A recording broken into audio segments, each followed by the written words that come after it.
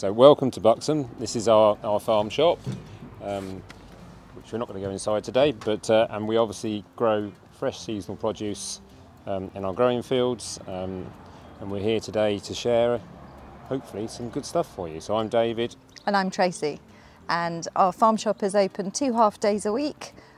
We have a really loyal customer base. Lots of our customers come twice a week because they know they're going to get the freshest produce, and the freshest produce is going to be the best for you nutritionally, and if you're eating seasonally, it's also going to be the best for you.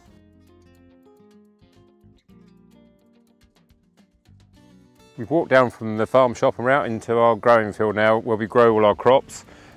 So we've got 16 acres here, and it's laid out in 0.4 of a hectare, 1 acre plots, and there's 8 of those which we grow our vegetables in. So the layout means that 1 year in 4 we take a cash crop off our vegetables, and the other 3 years it's down to herbal lays, building fertility in the soil. We feed our polytunnels with soil improver. We make our own compost, and we take spent hops from our local brewery. So these spent hops that came in last week, a green waste from the veg business, and some coffee grinds, and basically we're turning this every week or two and breaking it down, and then on this other side, this is a year on, and basically after about 6 months we started incorporating some wood chip as well. So the wood chip tends to be composted for about 6 months before we start adding it in, and what we're finding with the wood chip, it holds the nutrient in and stops the soil improver breaking down too quickly. And we're just about to start a trial with some fleece from the local herd of sheep, and see if we can add that in as well. But it takes quite a bit to break down, so we'll put a thin layer of that in the bottom and then keep turning it and breaking it down. And hopefully from that we'll get obviously some other microbiology, because obviously it's not clean fleece, and that'll keep the whole process working.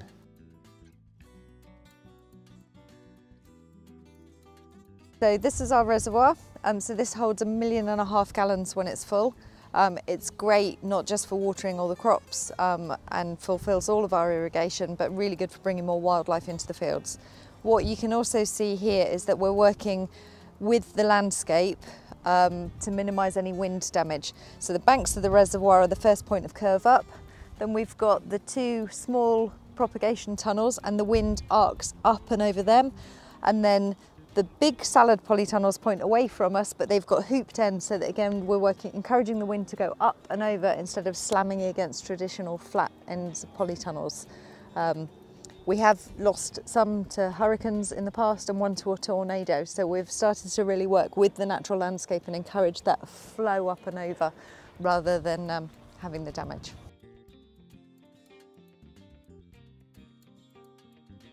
So this is one of our propagation tunnels, and in here we've got the first of the winter salad. So we'll plant 10,000 plug plants through the autumn, and those will keep us going with our salad right through till next Easter.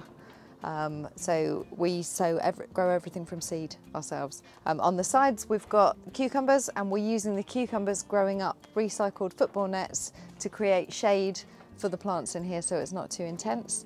This particular tunnel is covered with a product called ETFE, which is endlessly recyclable into itself again, and that was a project that we did with Warwick University. So you can see the light is much better than with the standard opaque polytunnels. This is tunnel number 7, so we've got 11 polytunnels altogether, and every year everything moves along one tunnel. So even though the tunnels always stay in place, the crops rotate through them. We're drip irrigating these, so these IBCs get filled up with water from the reservoir, and then we're directing that water just to exactly where we want it. So we're minimising water wastage, and we're minimising the number of weeds coming up. So in here we've got sweet potatoes. We planted 60 plants in the spring, and each one will produce an average of 3 kilos of sweet potato, so it's a really good crop for us. And we've realised that they're really good companions to melons. The melons, you know when they're ready, when they smell absolutely amazing. So there is quite a bit of the summer spent going along and sniffing melons. So this is one of our 11 polytunnels, each one of roughly 200 square metres. Most of the reason for the polytunnels is to grow winter salad. We also grow a few hot crops, as we call them, of tomatoes, peppers, chilies, aubergines, sweet potatoes and melons. This one's just been topped, getting ready for the winter salad plugs.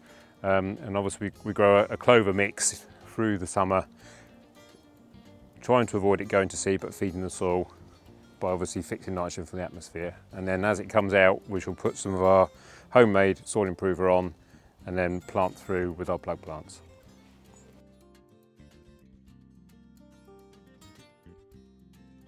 So here you can see this year's open field veg plots. As I said before, 0.4 of a hectare, and this is, as we've walked across, this is now the third one in the series of 4. You can see we've got our crops covered with fleece. We don't use any agrochemicals on any of our crops, so basically we use fleece mainly to keep off pigeons, butterflies, which obviously would lay eggs and then have caterpillars, and most of them have now been uncovered, but these are the last 2 to uncover as we go into the autumn when the risk of butterflies laying eggs is disappearing. So for the last couple of years we've been trialling living mulches using white clover. Last year we used several different sizes, and the smallest one we've used is called Aberrace. That's been very successful, although a bit challenging this growing season due to the slugs. But you could say the slugs lived on the clover and didn't destroy some of our brassica crop. So basically we've been sowing lines between our brassicas, which is actually bringing forward the fertility phase of our crops. So we've actually got a living mulch while we're taking the cash crop off. And you can see a good example down here between the kales of this clover line, which is established at the same time as planting out the plug plants.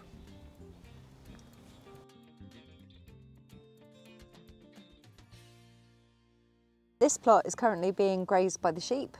We're very lucky that our friends at Chiltern Grounds Farm bring their sheep to graze our herbal lays. You can see here the lovely donation that they've made to our soil fertility. We've got some nice fresh droppings here, we've got some dry droppings over there, and they rotate around the plot. So this will be next year or the year after's? Next year, 2025 veg field this is. Yep. The other thing that the sheep bring into the field is a lot more birds. So it's really interesting to watch the interaction. The birds are obviously looking for beetles and things in the droppings. They also like to perch on the sheep's backs and peck any insects. So everybody's happy. And the sheep also save us having to top these herbal lays, so saving us obviously time and fossil fuel on the tractor to top them. So that's another benefit. The only things we'd have to top for is if you get problems with thistles, etc.